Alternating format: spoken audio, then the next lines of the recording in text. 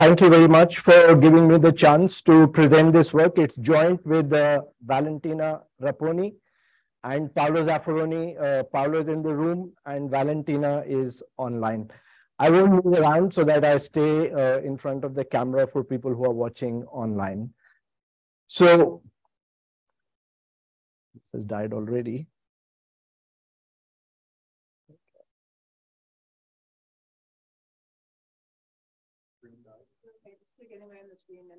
Okay. So essentially, the mean variance portfolio model is the cornerstone of financial economics, not just for investment decisions and asset pricing decisions, but for most of the decisions made in finance where there's a risk-return trade-off. But the performance of this model out of sample is extremely poor, especially when the number of assets is large. So there are like hundreds of papers which have identified this problem and tried to address it in a variety of ways. I'll group those papers in two kinds of categories. One, shrinkage estimators that essentially try and reduce the extreme weights that come out of mean variance optimization, either by imposing portfolio constraints or using clever Bayesian methods to shrink the estimators, or a more modern, robust control approach where you use max-min optimization to restrict the effect of estimation error.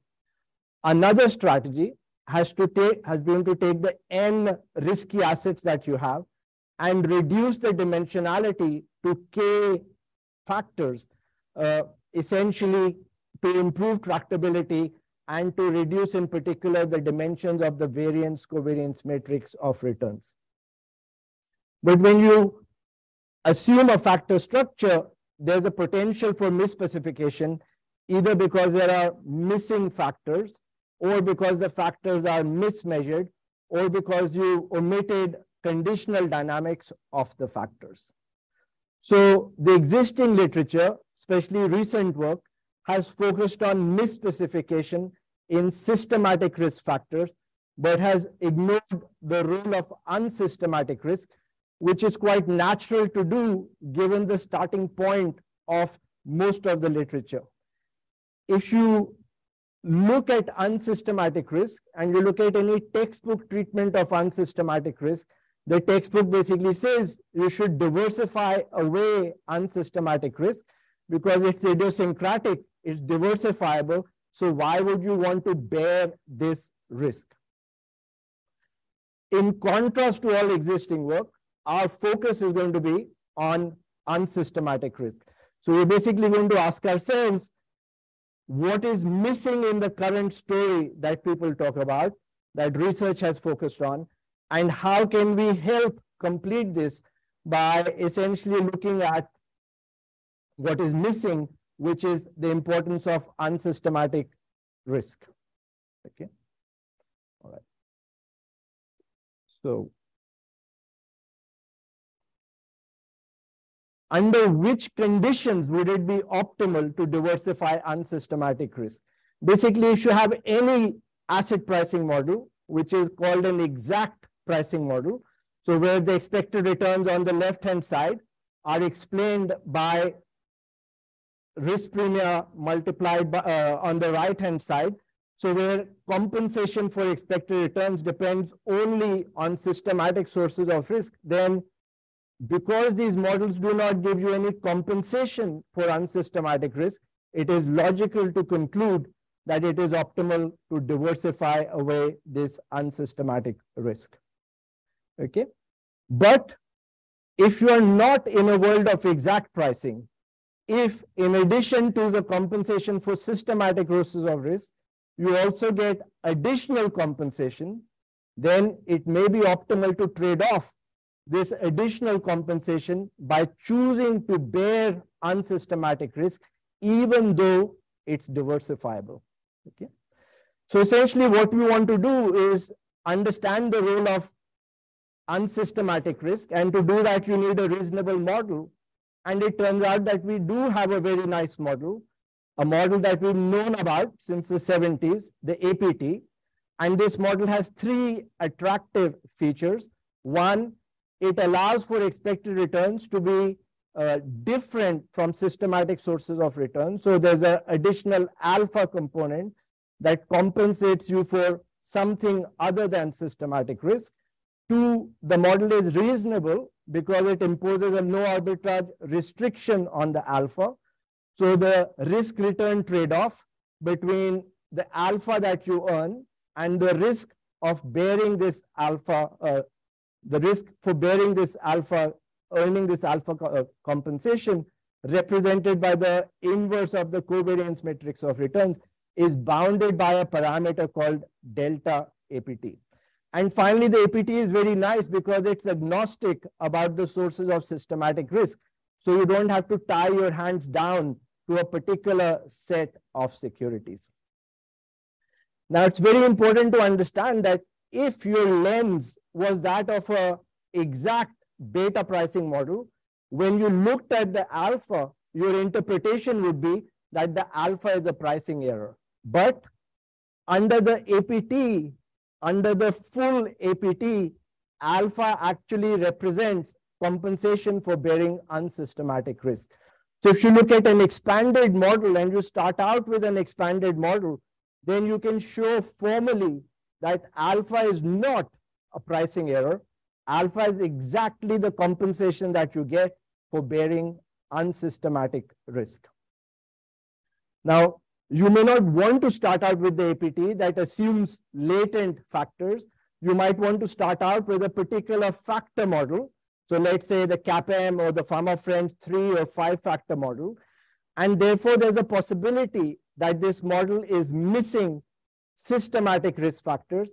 In that case, alpha will still do the job of picking up what is missing in the model that you start from.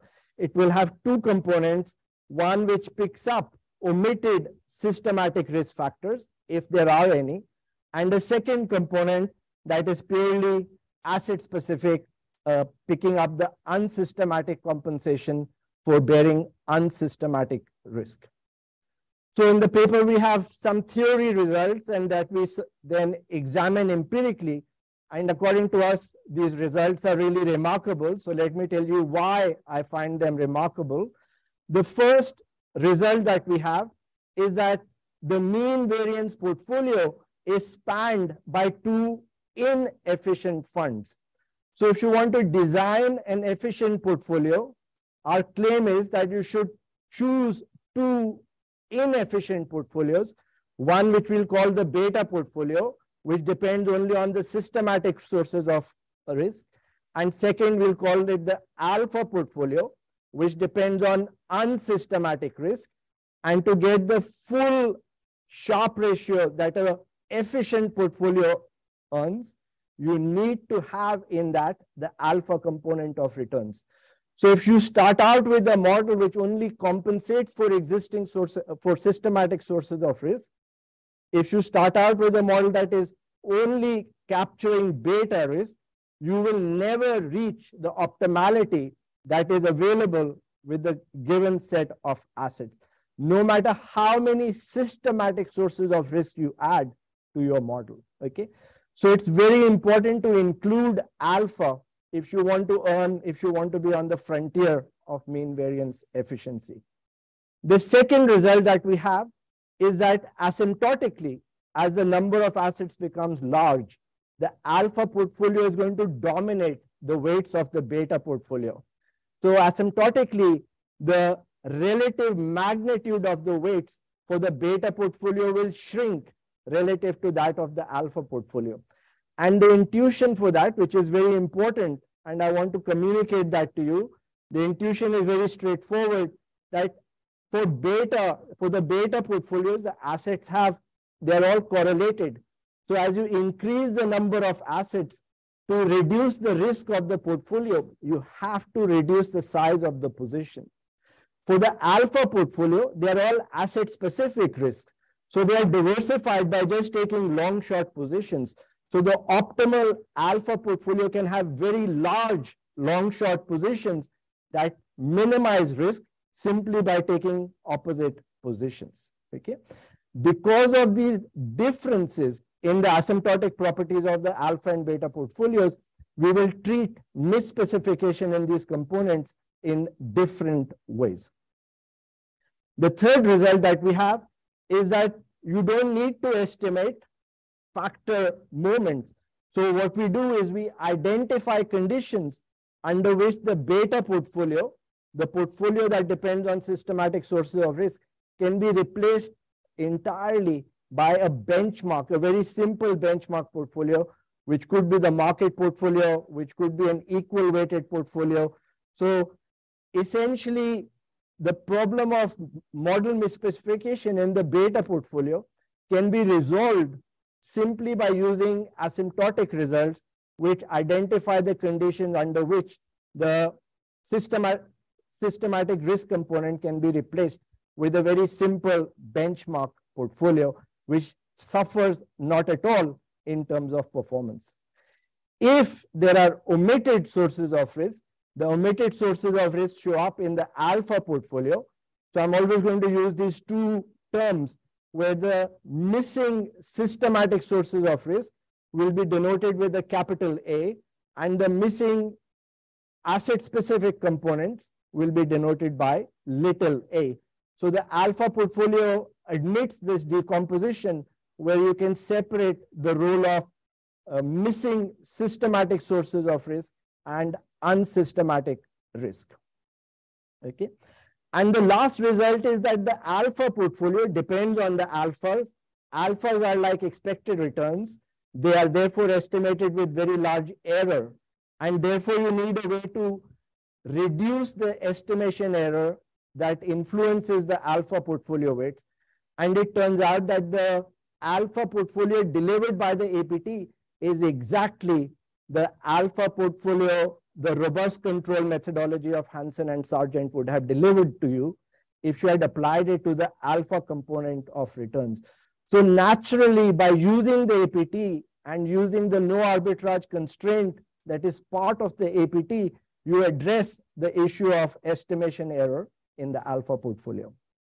The last thing I'd like to say about the theory is that we can link our work to the latent asset demand literature, where essentially in our case, what we are providing is a normative model for latent asset demand, in contrast to the work that Ralph and Moto have done, where they provide a positive theory for latent asset demand. So in our case, the alpha portfolio will be the residual component, whatever is left over that is not explained in the optimal mean variance portfolio, which is not explained by the systematic sources of risk. In Cohen and Yogo, the latent asset demand is again what is not explained by the candidate model, but relative to observed portfolio weights as opposed to the optimal portfolio weights. Okay, all right. So in the rest of the presentation, I'm going to show you the empirical results, which are largely about out of sample performance of our strategy and an interpretation of the weights and the other insights that emerge from this exercise. So for robustness, we look at 4 data sets, 2 empirical data sets, 2 simulated data sets. For the empirical work, we tie our hands to the most recent paper published in this literature in RFS by Ao, Li, and Zheng. So we use exactly the same data that they have for, in one case, 30 stocks from the Dow Jones. In another case, 100 randomly selected stocks from the S&P 500. And in all 4 data sets, we augment the investable assets with the Pharma French 3-factor model. So that's, if you like, the candidate factor model. And then we design a standard out-of-sample performance exercise where we estimate the model on 120 months of past information and look at the performance of this model out of sample for the next month. And then we do this on a rolling window basis for the 240 out of sample observations that we have. To compare the performance of our portfolio, we look at 5 benchmarks from the existing literature, 5 reference portfolios, the mean variance portfolio, the global minimum variance portfolio, principal component-based portfolios with the number of principal components ranging from 1 to 10, and two portfolios that have been argued in the literature perform very well. One, the equal weighted portfolio, and the second one, the max strategy of Ao, Lee, and Zhang. 5 benchmarks might seem like a small number to you, but these last two strategies have been shown to outperform 14 other strategies. So actually the set of benchmarks is closer to 20 rather than just 5. For our own strategy, we will look at 4 variations of our strategy. The first one is what you would get by simply applying our model, the way I describe it to you. The second one is, instead of using the N assets to reconstruct the beta portfolio, we will use the variance covariance matrix of the factors to compute the benchmark portfolio. And then, because we are working with a finite number of assets, our two portfolios, which in theory would be orthogonal asymptotically, in finite sample they are not. So we account for that in choosing the optimal portfolio weights. I'll show you results only for one data set, not for all 4, because the results are very similar for the other data sets. They're much stronger for the simulated data sets than for the empirical data sets. Okay. So this is a big table. Let me highlight the numbers I want to show you. So if you look at the numbers highlighted in blue, the first number is the Sharpe ratio of the mean variance portfolio. Because 100 is a very large number of assets, as expected, the Sharpe ratio for this portfolio is very poor. It's actually negative. The strategy that does well, much better than the mean variance portfolio, is an equal weighted portfolio that has a Sharpe ratio of around 0.5. And the strategy that does the best is the strategy of Ao, Lee, and Zhang, which has a Sharpe ratio of 0.672. The second panel shows you the Sharpe ratios of our strategies. So when you use all the theoretical insights that we have, the Sharpe ratio of the strategy is much larger than what the existing literature has shown. And what you see is that the Sharpe ratio is around 150% higher than what the equal weighted portfolio gets, or around 80% higher than what the Ao, Lee, and Zhang max SIR strategy achieves. If you look at the portfolio weights, so in this picture, I plot the portfolio weights for the 100 assets in the portfolio by taking a time series average of each portfolio weight.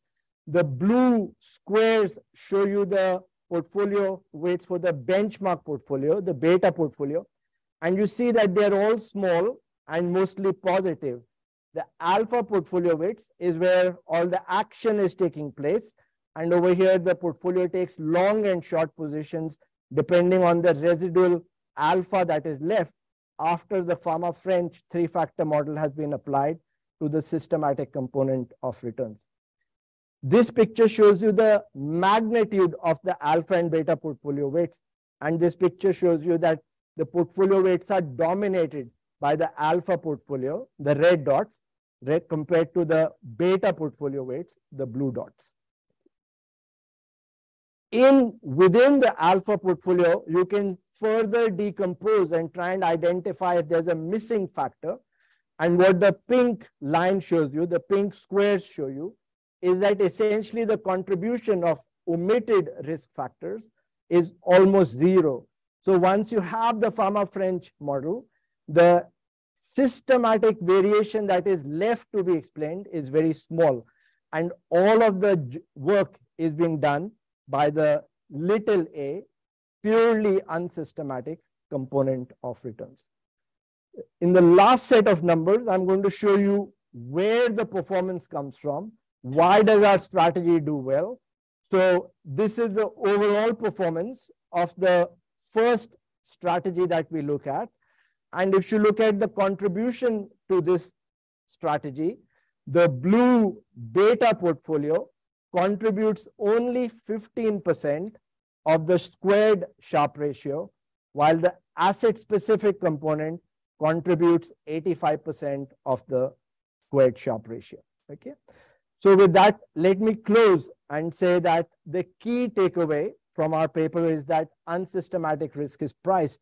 And so what has typically been viewed as a pricing error should not be viewed as a pricing error. It is something to be exploited, taken advantage of, rather than to be treated as a pricing error. Thank you.